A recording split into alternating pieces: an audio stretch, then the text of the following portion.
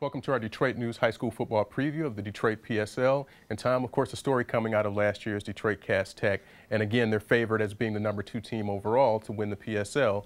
But what other teams in that West Division might be able to stay with Cass? Well, we were talking off camera. I think Renaissance has a shot, but realistically, I think Cass waltzes through this division.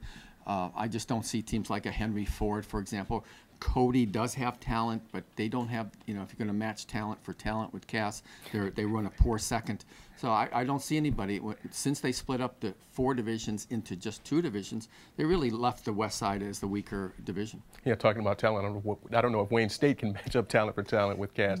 What about in the East Division with Detroit King being the traditional power there? Is there anybody that's going to give them any trouble? Well, the coaches say King is going to win that division. I disagree. I think East English Village Prep Academy is going to win that. This is the old Crockett, spiced with a little bit of Finney in them. It's the new Finney school that they renamed, East English.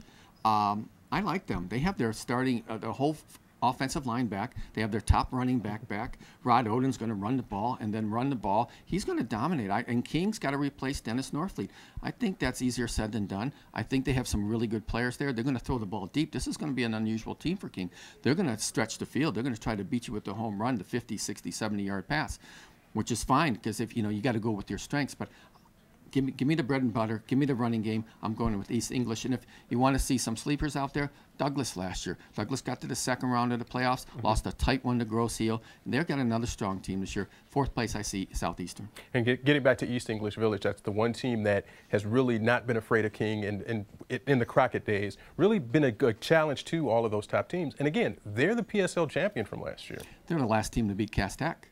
They beat them in the PSL semifinals. They're not afraid of anybody. They'll play anybody. They'll go anywhere to play anybody. I really like what Rod Oden has done to that program. Very proud program. Very proud program and very good tradition that he's going to start there at East English Village. For Tom Markowski, I'm Rod Beard, and that is your Detroit Public School League preview.